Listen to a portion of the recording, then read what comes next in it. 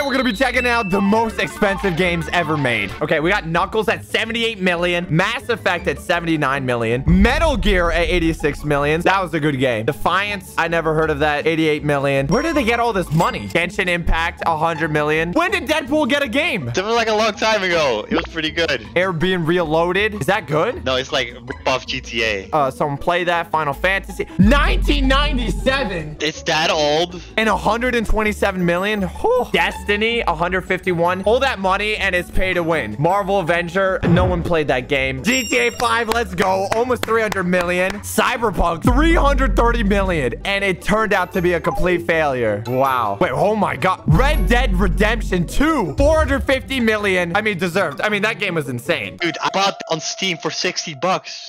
You saved some mad money.